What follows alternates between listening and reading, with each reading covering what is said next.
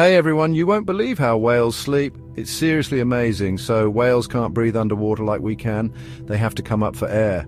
This makes sleeping a little complicated. They can't just fall deeply asleep like us. Instead, they do something super cool called unihemispheric sleep. It's a big word, but it means they only sleep with half their brain at a time.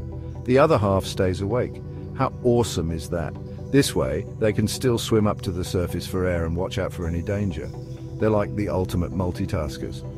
Now, these naps are super short, just a few minutes long. Imagine taking tiny power naps all day.